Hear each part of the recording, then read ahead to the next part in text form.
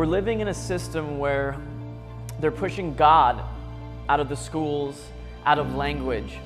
And I don't think that is necessary in today's society. I think everybody is consciously waking. I'm taking history and I'm taking things that are iconic,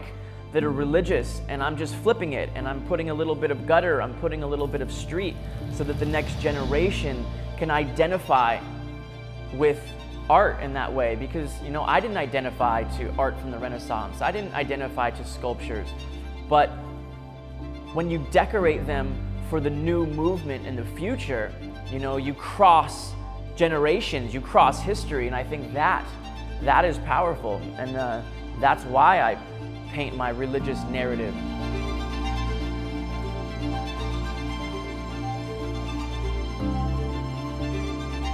So taking my religious iconography and flipping history and painting angels and saints and everyday learning and staying in the scripture, whether it doesn't matter where your scriptures come from, what book or geography,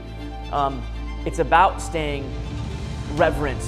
you know, and being proactive, being responsible, you know, and